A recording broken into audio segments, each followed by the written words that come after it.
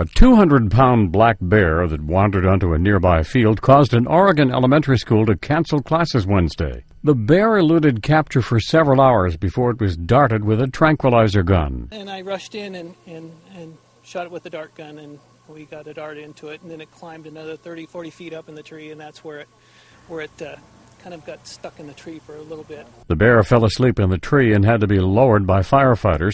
The State Department of Fish and Wildlife will reportedly release the bear back into the wild.